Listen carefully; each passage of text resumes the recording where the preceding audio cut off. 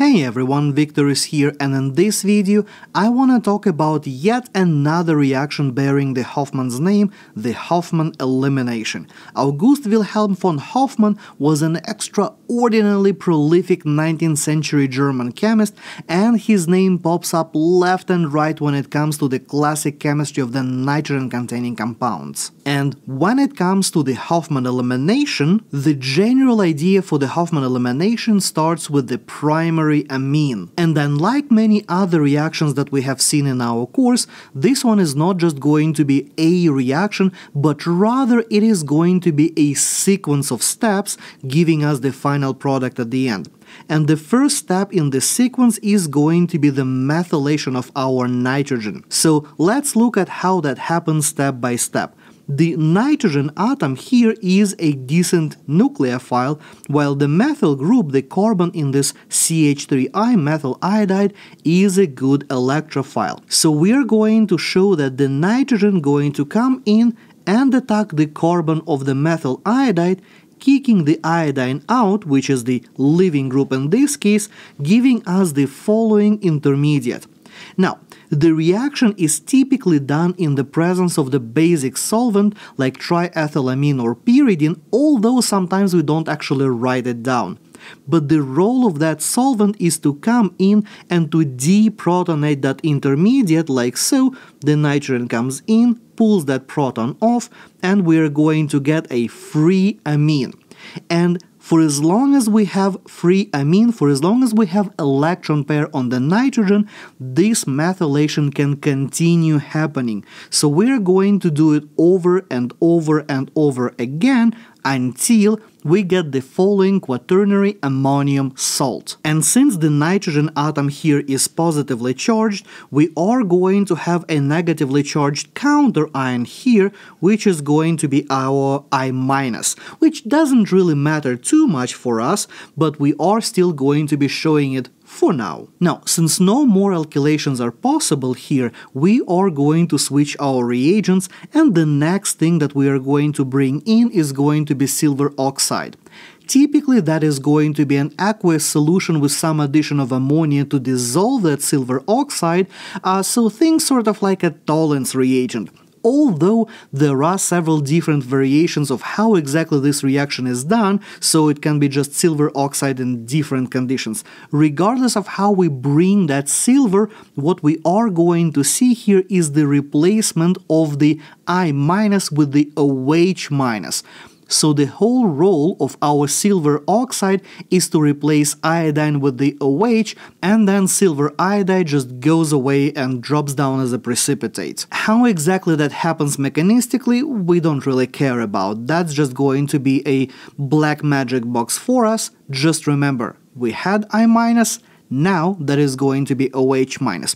And the presence of this OH- is fairly important here, because OH- by itself is a base. And what we have here with this nitrogen with 3 methyl groups, that part can actually serve as a leaving group. So we have a base, we have a leaving group, which means that we can do an elimination reaction. So I'm going to show these hydrogens in my beta position to my leaving group, and then I will show how this OH going to come in, pull one of those protons off, kicking our leaving group out and giving us the following double bond. So the product in the Hofmann elimination is obviously going to be an alkene. And the super important point about this elimination is that we are going to be getting a less substituted carbon-carbon double bond.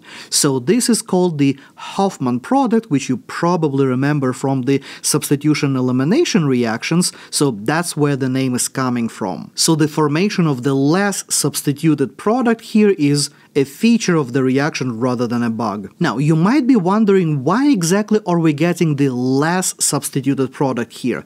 Well, let's talk about that. When it comes to this reaction, and let's redraw my elimination step over here. So when it comes to this reaction, the elimination can potentially give you two different products. I have the green hydrogens on the right side and I have a blue hydrogen on the left side from my leaving group. If I were to pull off the blue hydrogen, I would end up with a more substituted bond, which we often refer to as the Zaitsev product. However, if I pull the green one, we are going to make the Hofmann product, the one that we know that we are forming in this reaction. And in order to understand why exactly we are getting the Hofmann product here, we need to remember one extremely important thing about E2 reactions. In an E2 reaction, the hydrogen and the leaving group, they must be anti-periplanar to each other. So if I draw a generic Newman projection over here like this, the anti-periplanar group, it means that these two groups are going to be opposite from each other. So let's see how that looks in our molecule. So I'm going to redraw my molecule one more time, and let's look at the Newman projection from this perspective. Well, in this case, if I were to draw my most stable Newman projection, I'm going to get a structure looking like that. And the problem that I run into here is that the leaving group, my nitrogen and the hydrogen, are not anti-periplanar to each other. However, if at the same time I'm going to look at my molecule from the other direction, I will have the Newman projection looking like this, and now I have a different picture. My leaving group is anti-periplanar to my hydrogen, and no matter how I spin my atom, I always going to have a hydrogen which will be anti-periplanar to my leaving group. And so from purely kinetic perspective, this conformation over here, in order for me to get an elimination from this conformation, my molecule would have to rotate first into the least stable or less stable conformation, which is going to be unfavorable. But my version of the molecule on the bottom, if I look at it from the other perspective, it already has a hydrogen which is ready to react. And because of how bulky the trimethylamine group is, the conformational changes in this molecule going to have huge activation barriers, so it's actually fairly difficult for the molecule to change the conformation, which means that while we're waiting for the top molecule to rotate around, which may or may not happen, the bottom one is ready to go, which means that we are going to get an elimination from the less substituted side, always. So whenever you are dealing with these reactions, double check which side has less substituents and always go with that one. So let me illustrate that with a couple of examples. Now, for my first example, I have this molecule. So my step number one here is going to be my exhaustive methylation, so I'm going to draw the product of that right away. The next step is the reaction with the silver oxide, which is going to take my I- and it will replace that with the OH. Now, from this point, there are two places in my molecule where the elimination could potentially happen. I have my less substituted side on the right, and I have my more substituted side over here on the left. Since I know that I need to go with the less substituted side, I will choose this side of the molecule, which means that now I will draw my hydrogens and I will show how this OH- comes in, pulls this beta proton like so, making my final product looking like this. Pretty easy, right? Well, let's look at another example. In this molecule, again, I have a nitrogen connected to my molecule, and the very first step is going to be the exhaustive methylation, so I'm going to draw the product of that right away. Now, next, I'm going to switch my reagents to silver oxide, which is going to replace our I- with the OH-, so we are going to get the following intermediate. Now, the atom where the nitrogen is sitting this position, we know this as our alpha position. We have beta position here, we have beta position here, and we have another beta position over there. We are looking for the one with the least number of substituents, which is going to be my top right corner, so I will show my hydrogens over there. So from this point, I can take my OH, grab one of those protons, kick my leaving group out and make the following final product. So it doesn't matter where your nitrogen is, look at the nearby positions, see which one has less carbons and go with that guy. And for the last example here, I have prepared one of the probably most common trig exam questions that I have seen in a lot of tests. In this case, it looks like we are going to be doing the Hofmann elimination twice, because what I'm seeing here, I have methyl iodide and silver and heat once, and then it is repeated one more time. So that gives me the idea that we are going to get some product after the first two steps, and then we are going to continue with this reaction. So let's see how it goes step by step. So step number 1 is going to be our methylation, which is going to give us the following intermediate. Then we are immediately going to follow it up with the silver oxide, which is going to replace our I- with the OH-, giving us the following molecule.